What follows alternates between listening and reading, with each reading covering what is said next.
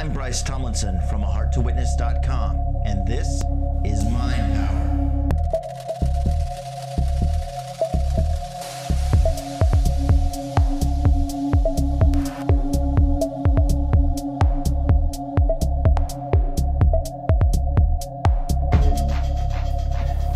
Two years ago, I did a video called How to Repair Windows Movie Maker 2.1. 2 years has passed and technology has changed drastically, and this video is desperately in need of some updates, so that's what I'm doing today. At this point in time, I don't have Windows Vista and I don't have Windows 7. I don't plan on ever upgrading to those operating systems, so this information is strictly about Windows XP, and you can follow those instructions at your own risk. However, I have heard from some Windows Vista users that say that this approach does work to fix Windows Movie Maker on Vista. I can verify that, so again, proceed at your own risk. The main problem I was encountering back then was random crashes and Windows Movie Maker not being able to save my videos as video files, like Windows Media video files. So this video has several simple fixes for a number of problems. The first one is, the first thing you should do, in the side of this video, in the description, you'll find a link to Windows Service Pack 3. So I would urge you right now, if you're having problems with Windows Movie Maker, download Service Pack 3 and install it from that link. It'll be an installable package that will, in essence, reinstall Windows Service Pack 3. Even if you have Service Pack 3, but especially if you have Service Pack 2 or 1 or don't have a Service Pack installed on Windows XP, make sure you install Service Pack 3 right over the top of whatever you have. It should fix numbers of problems with Movie Maker and also other things. Secondly, there's also codec issues that you might have with your video, and here's how to fix your codecs. We're going to start out right here. You can see I've got my speaker, my volume control over here in the corner, and you can go adjust audio properties. You can get to it from this screen, or you can also go to your start menu under settings. I don't know if your control panel will expand like mine, but this is mine here. So you can go here to sounds and audio devices. You get to the same panel. Okay, I'm going to show you the different ways to get to this, and then I will get right to the gist of it. You can right click on control panel and click open. Or if your control panel doesn't expand like mine does, then you can get to this. From here, you go sounds, speed and audio devices, sounds and audio devices, right? So you of course got to it that way. You can go back, switch your, if you are like me and you normally have your control panel in classic view, then from here you just scroll down and search for the one that says sounds and audio devices. And of course, now we are to the sounds and audio devices dialog, and you want to go to hardware. And from here you'll see all your different devices. I've got a ton of them. And down here you'll see video codecs. Click on properties, and then again you'll see the properties tab. What you want to do is go through and click remove, and just click on remove until all of these are removed. I know that sounds really drastic and horrible, but you'll find that the solution to this is right around the corner. Okay, I'm not going to actually do that on mine because I've already gone through the process a couple of times, but the next thing you do, after you're all done with that, you close up all this other junk. You're going to go to http://www.ahearttowitness.com. And from here, you will click on software, which you see right up here in the top. Once you're to the software page, go down and you will see video.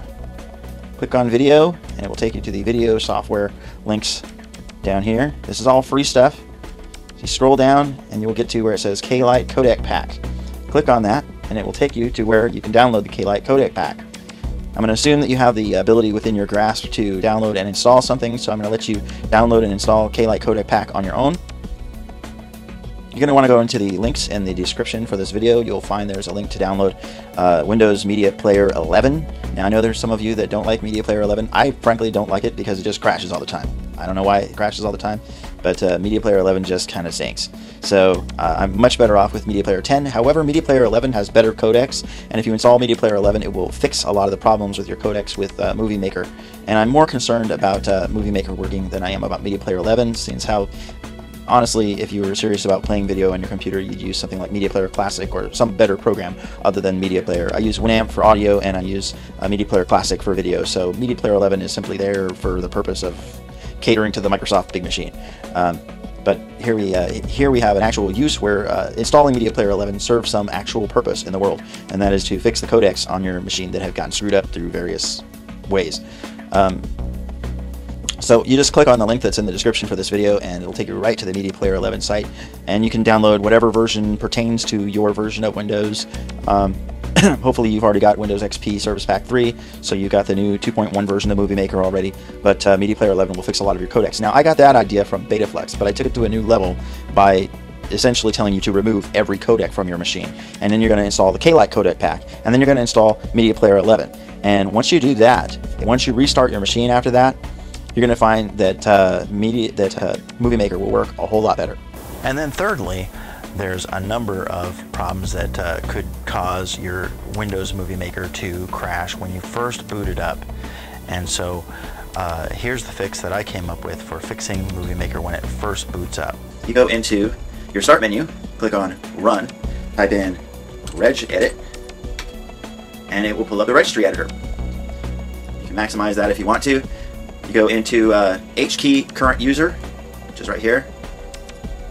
Go down here to software, and you scroll way down here to where Microsoft is, and you scroll way down here to where you see MM20, and in some cases your Movie Maker might be a more updated Movie Maker, but mine is MM20, even though my Movie Maker is version 2.1. You click on that plus sign to open that up, and right down here you will see recent document list. Click on that, and up here you will see document 1. You might see more documents. With mine, before I experimented with this, there was 4 of these, but it says document 1 and then document count. Just delete everything that's in here. Just click on the first thing, document 1 in this case, delete it.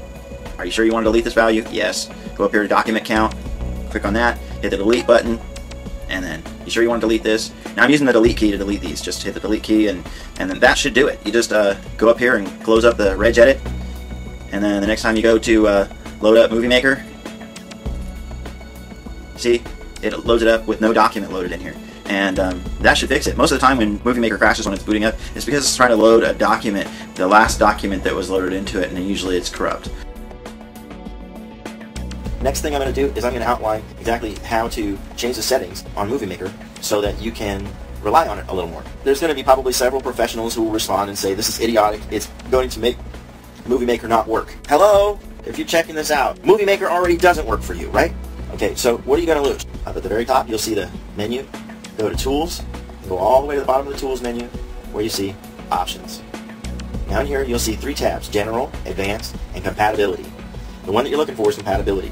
Now, if you look at Compatibility, you're going to see a whole bunch of filters, and most of them, they'll all be checked. What I'm going to show you here is something totally unorthodox. People will tell you this is crazy and it can't work, okay? But if you're like me, Movie Maker is already crashing on you all the time, right? And it's completely unreliable. So, why not try this as an experiment? Hey, what can you lose? Uncheck every last one of those filters that you see up here. You see this long list of filters, just go down the list and uncheck every one of them. There you go. Now, you should have it all clear. Click OK. My name is Bryce Tomlinson from ahearttowitness.com. You can check out my website. It has plenty of family-safe material there, music, photos, countless other things. All right? God bless you. Bye-bye.